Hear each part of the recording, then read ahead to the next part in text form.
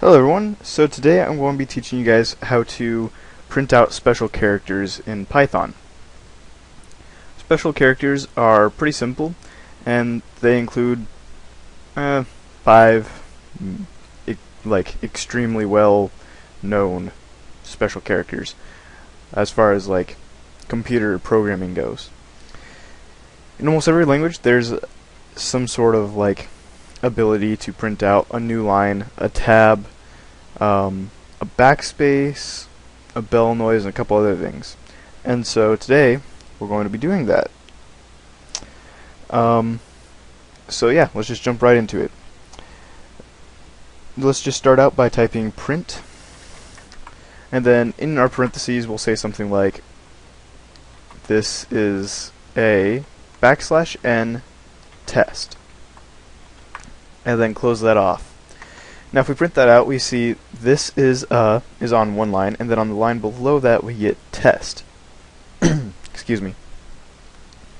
So what we can do is deduce that \n is this break right here that gives us that new line, and that's what it is. It's a new line character. We can use that at any point that we want to basically simulate what would happen if you were to press enter in a word processor like Microsoft Word.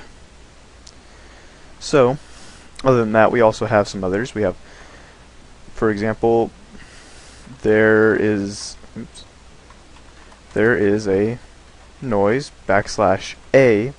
We can close that off, and we get this little thing right here, this little dot. That's because idle cannot process that value. That's the word I was looking for. Can't process the value of that character. If you were to open it up in command prompt, which I guess I can show you guys real fast. Wasn't thinking of doing this, but oh well. Well, screw you then, command prompt. Apparently I haven't added that into my path yet. Oh well. Anyways, that should make like a little ding noise, like a little beep. Other than that, we have our tab, which we can say this is a \t tab. Close that off, and then we get this little tab space right there, which is equal to 4 spaces, or whatever you configured your idle to do. Hopefully you chose 4 spaces, because otherwise you made it something horrible. When we get to if statements, you're going to cry, and I will feel bad for you. So then we can go to print, and what's another good one that I can give you guys?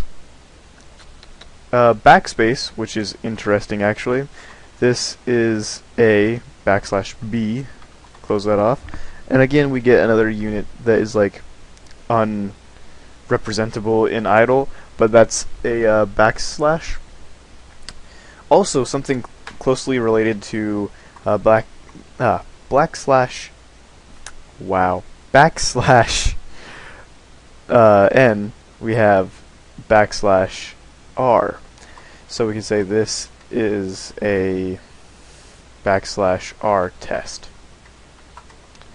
And even though it doesn't show up, what R does is it actually represents pressing enter. A \n makes a new line, but \r does what would happen if you were to press enter. Now idle doesn't have a way to represent that, as it doesn't have ways to represent a backspace or a bell noise, but that actually exists, and you can see that it did work because it didn't print out the \r. If we were to print out something that didn't exist, like let's say \h, I don't think there's a \h. We get \h. So that's a way you can test to see whether or not it worked, or if what you did was correct. Now, we also have \x, which followed by, let's say, like some number, 56, will give us that value, or that letter that we gave the value of in hexadecimal, which is pretty cool. If you know hexadecimal, you'll be like, I can do all sorts of hexadecimal stuff. Awesome.